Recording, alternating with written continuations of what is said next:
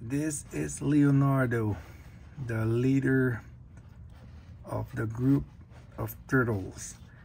Only Leonardo, I believe, has this, where you can put the katana in here.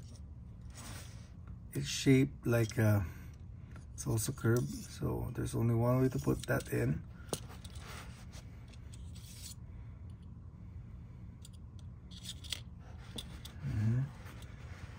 So also fully poseable if you want. I think you can even making it look like he's removing the sword from, I'm not sure if it will actually fit, but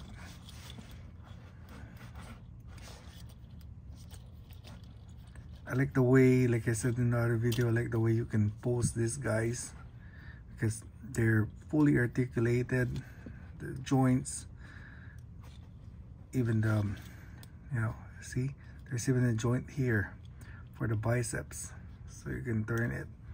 There's even a joint here, and even the joint for the wrist, you can even turn it, and you can even flip it in and out. See that joint? So I said in my other video, we can even turn this 360, and there's a tail there. That's the tail.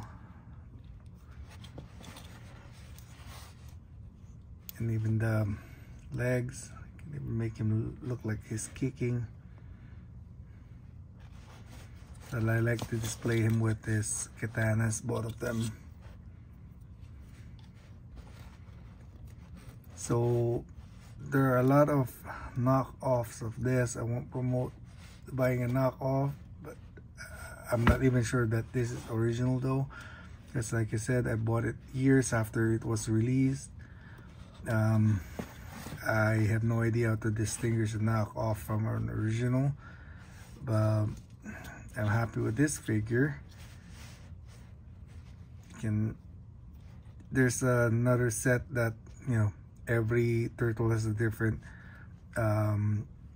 mask color scheme based on the cartoon. I like to display him with this, like this cross katanas.